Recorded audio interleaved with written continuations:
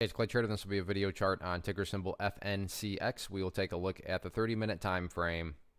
Real quick, what do I mean by 30-minute in case maybe you're new to charts?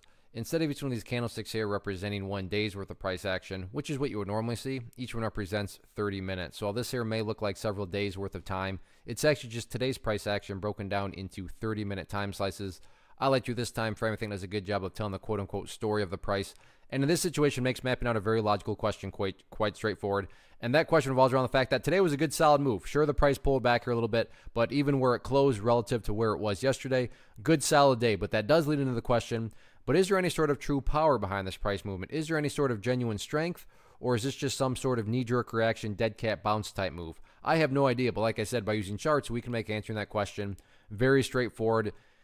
And in my mind, answering that revolves around a single point, and that's right down here at the 50-cent mark. Why is 50 cents so important? Well, hopefully we can all agree on the logic that price movements with genuine strength, with true power, the price is going to progress forward. The price is not going to go back to where it was. I'm assuming you're saying, hey, thanks, Captain Obvious. Of course, a price movement with true power is not going to go back to where it was. So with that in mind, think about 50 cents. Any sort of closes below it, or worse yet, if the price separates to the downside, what is that doing to the price?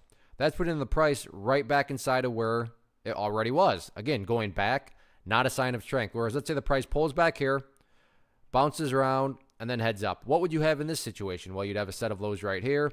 You'd have this set of lows down there. If you picture each of these as stair steps, well, hey, now you have stair steps progressing in the upwards direction, and that's the name of the game, right? That's what truly strong moves do. They make progress forward, and I'm just defining and quantifying quote-unquote progress as 50 cents. Now, what about areas of resistance? If this upwards move is going to, fight forward, where are some of these battlegrounds at?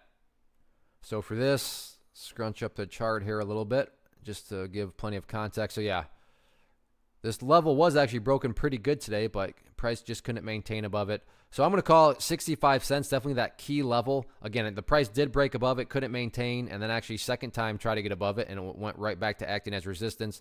But you can see quite a bit of history here with 65 cents acting as resistance. So that'll definitely be public enemy number 1 going into tomorrow. All in all, though, no doubt about it, nice move today. Now it's just a matter of can the bulls build upon this momentum going forward? We shall see.